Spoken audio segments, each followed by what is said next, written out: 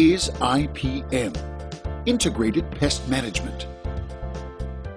Integrated Pest Management, IPM, is a strategy to prevent and reduce pests with minimum impact on human health, the environment, and non-target organisms.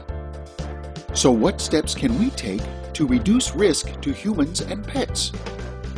Inspect and identify the pests. You can't fix the problem if you don't know what it is.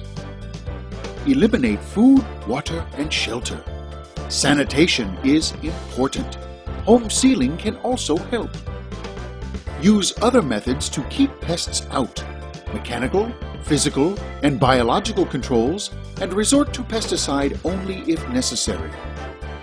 Monitoring traps, hormone traps, vacuuming, screens, door sweeps, home sealing, caulking, IGR, growth regulators, and proper usages of pesticides.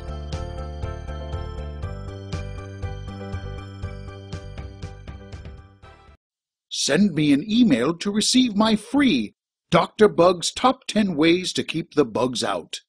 drbug@callprobest.com.